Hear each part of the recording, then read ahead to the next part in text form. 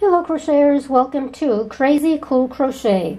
In this project we are working on a hat that I call the Icy Cool Crochet Fur Trimmed Hat.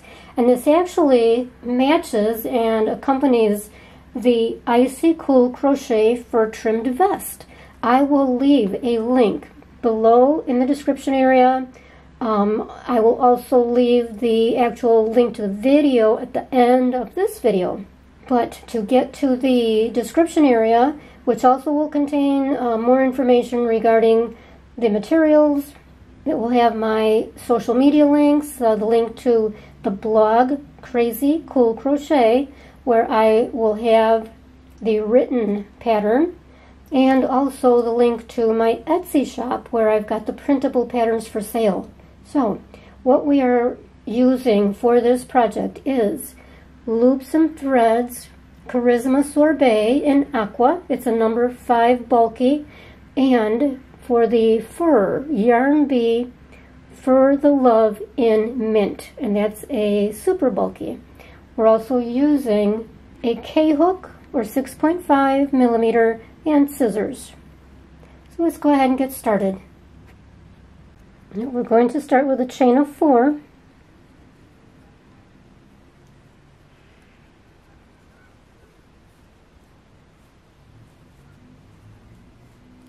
Now we're going to join with the first chain to form a ring, and we're going to slip stitch to join. Just pull the yarn through the chain that you just entered, and then right through the chain on the hook, and then we're going to chain 2.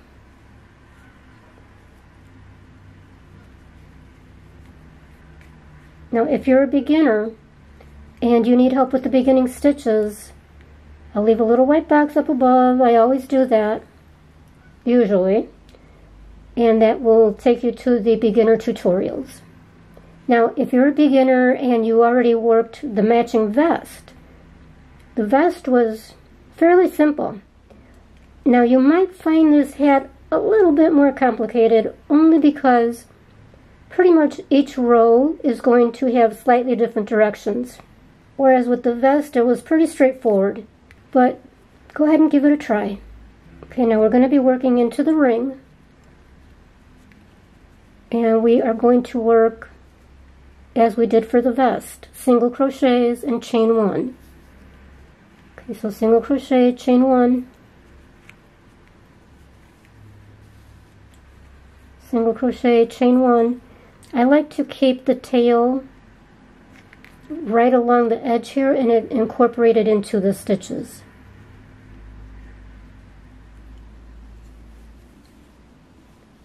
And you will continue with the single crochet chain 1 until you have 5 single crochets.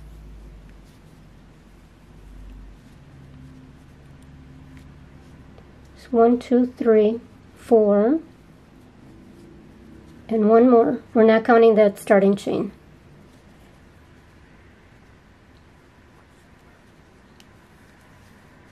And there's 5. And chain 1. And actually chain 2. So 1 more. Now we're going to join with a slip stitch in the beginning chain.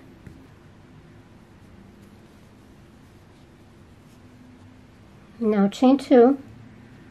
Okay, now in the next space, so not that first one where the chain is, but the next space, do a single crochet, chain 1. In the next space, do single crochet, chain 1, single crochet, chain 1. So you've got 2 single crochets and a chain 1 in that one space. In the next space, repeat that. Single crochet, chain 1, single crochet, chain 1, and repeat around into each space. So you've got 2 single crochets and a chain in each space, and you will have 11 single crochets in total. And then join with a slip stitch into that beginning chain,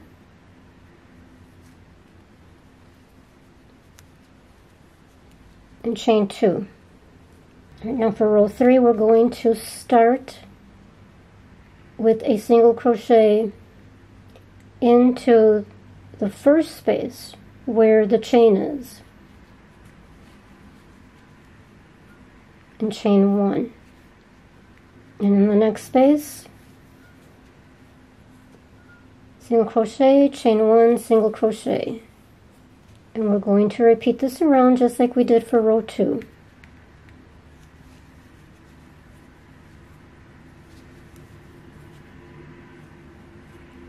And we're going to enter the last 2 single crochets in that last space. Single crochet, chain 1, single crochet, and we will have 23 single crochets. Now slip stitch into that starting chain to join, and chain 2. Now we're going to do a single crochet into each space. So 1 single crochet in that first space, chain 1, single crochet in the next space, chain 1, and keep going around, 1 single crochet, chain 1 into each space. And we will have had 23 single crochets. So now slip stitch into that starting chain. Now for row 5 we're going to repeat row 4. So do your chain 2 and then enter a single crochet in each space with a chain in between each single crochet. And this time we ended up with 24 single crochets. Slip stitch to join,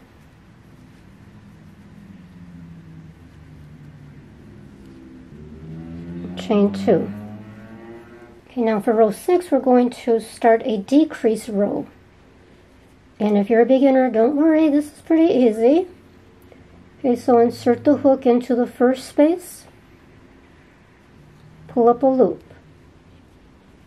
insert the hook into the next space, pull up a loop.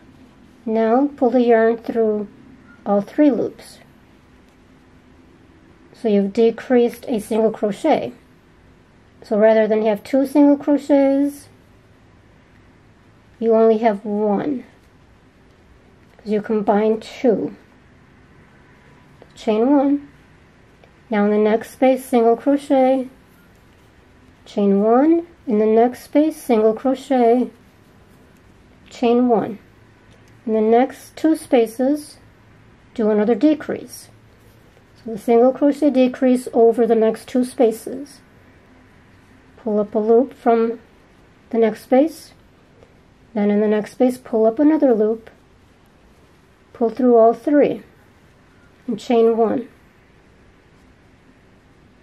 So here we did our decrease in the first 2 spaces, single crochet, chain 1, single crochet, chain 1, we're always chaining 1 in between, and then another decrease, chain 1. Now single crochet in the next space, chain 1, single crochet in the next space, chain 1, and then decrease over the next 2 spaces. Pull up a loop, pull up a loop in the next space, pull through all 3, chain 1. So keep repeating this around. Single crochet, chain 1, single crochet, chain 1, and then a single crochet decrease over the next 2 spaces, chain 1. Now at the end we did single crochet, chain 1, single crochet, chain 1, and we've got 1 more space, so we're going to enter 1 more single crochet and chain 1. And now we're going to slip stitch into the beginning chain to join.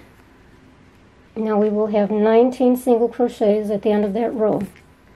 So of course we're counting like this. That single crochet decrease counts as 1 single crochet. So it's 1, 2, 3, 4, 5, 6, 7, and you'll end up with 19. Now chain 2. Now for row 7, we're going to enter a single crochet in each space with a chain in between, and you'll end up with 19 single crochets again. So we're going to start into this first space, not under the chain, but in the next space. Chain 1. Now the next space will be next to that decrease. Chain 1.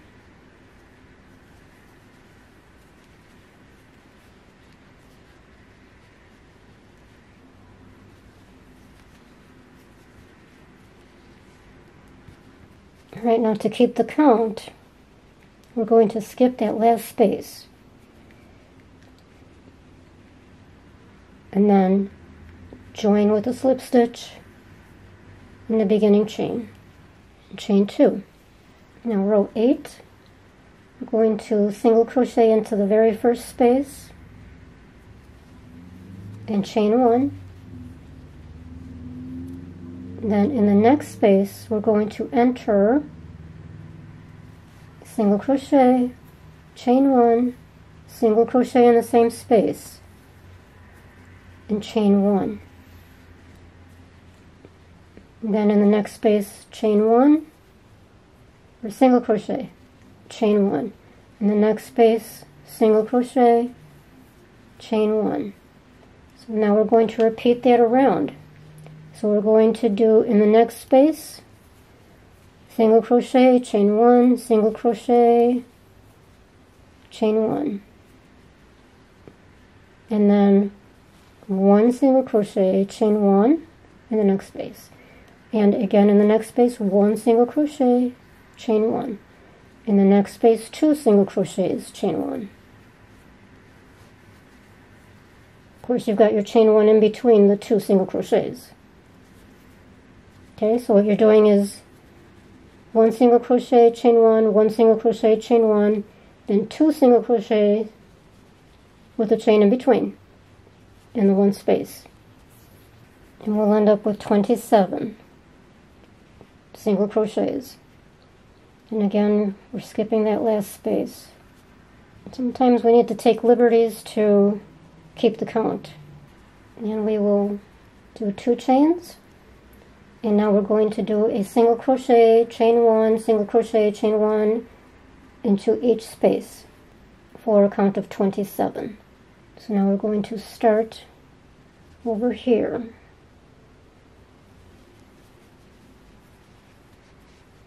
And again, at the end of that row, we would have had 27. Chain, join with a slip stitch, and now repeat that again. So chain 2, and then a single crochet, chain 1, single crochet all the way around. And again, we would have had 27 single crochets, and then we joined with a slip stitch. Now we're going to do a decrease row again. This time we're going to chain 1. So we'll start your single crochet in the next space, 2 loops on the hook, start the single crochet in the next space, 3 loops on the hook, pull through all 3, chain 1. Now single crochet, chain 1, single crochet in the next space, chain 1, and then decrease over the next 2 spaces.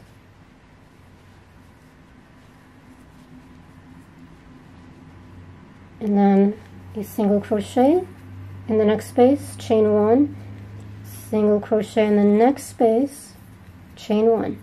Repeat all the way around.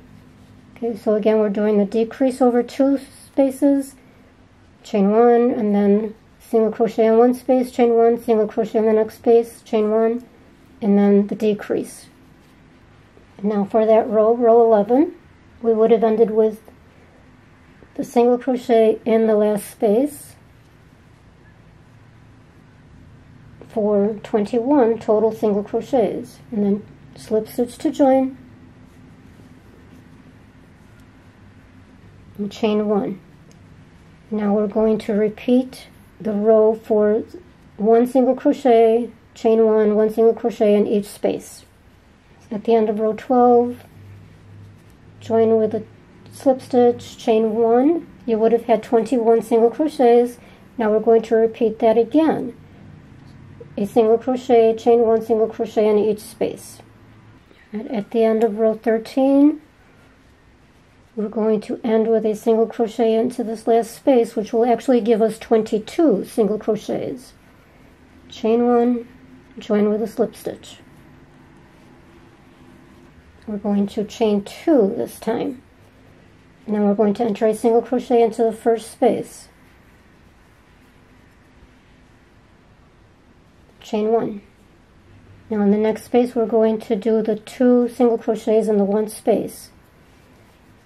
So single crochet, chain 1, single crochet in the same space. Now we're going to do the 1 single crochet in the next space, chain 1. 1 single crochet in the next space, chain 1. And then the 2 single crochets with a chain 1 in between in the next space. 2 went into that one space, chain 1, and single crochet, chain 1, then single crochet in the next space, chain 1, then single crochet, chain 1, single crochet in the same space, and repeat. We're going to end that row with the single crochet, chain 1, single crochet, chain 1, and then skip that very last space there, and then slip stitch to join. Now for row 15, we're going to start with a chain 1, and then a single crochet in each space with the chain in between. Okay, you can end that last row, row 15, with the 29 single crochets and then join with a slip stitch. If you feel this is too tight on you, then go ahead and enter 1 more single crochet into that next space for 30. And then we can cut off the yarn. And then we'll do the fur trim. Okay, so if the finished hat so far is looking a little bit wonky, don't worry about it. We're about to beautify it with the fur trim. Actually, it doesn't even matter where you enter your hook. But I like to work with the right side facing me. Just enter the hook, leave a tail, bring the fur yarn through, do a chain 1 to lock it in. We're going to do single crochets around the bottom of the hat. Now here again is where you're going to take some liberties as to where to place the hook. You want to do this so that it's comfortably fitting around. You don't want it to be too tight, and you don't want to enter it in every single space so that it's too bunched up. Okay, so follow your intuition. Okay, so just single crochets, no spaces or no chains in between. So it's not too full, because we're going to be doing 2 rows. So this is going to be very, very furry. I'm going to tell you a little secret. I'm actually standing behind the camera, reaching around the tripod and the camera, which is why I keep going off camera with the work. I am so sorry. Okay, because this is killing my back, standing behind the camera and working around the tripod, I am going to go ahead and finish this row, and then I'll come back. Okay, at the end of that first row of the fur trim, I'm going to enter my last single crochet into the last space, which, by the way, I did enter into pretty much every space. So again, whatever feels right for you. Okay, now I'm going to join with a slip stitch into the first single crochet. Slip stitch into that first single crochet and chain one and turn. Now we're going to single crochet into each single crochet around. Okay, you'll be able to feel the spaces with your fingers fairly easily. You can't see much, but you can feel it. Okay, so a single crochet into each space. Okay, when you get to the end of that second row, slip stitch into the starting single crochet of that row.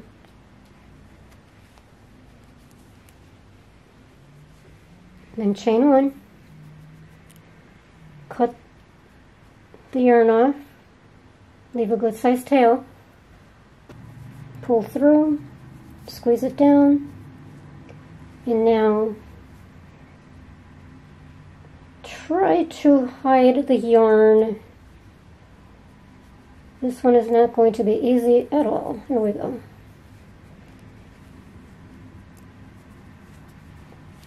Nothing about working with fur yarn is easy. Oh my goodness. But it's so worth it, isn't it? Okay, now I'm going to tie. There's the starting tail. I like to use knots. In case you haven't heard me say that enough. Okay, I triple tied it. Now cut off those ends. And there we go. Now we've got ourselves an adorable hat that matches the vest. Don't forget to look for that vest. The extra wide fur trim is what makes this special. And we've got the extra wide fur trim on the front of the vest too. So check that out. Thank you so much. I hope you like this. Please subscribe. If you haven't heard, Crazy Cool Crochet is my only source of income. So every subscription helps me so much. Head over to crazycoolcrochet.com, the blog, and I will have the written pattern over there.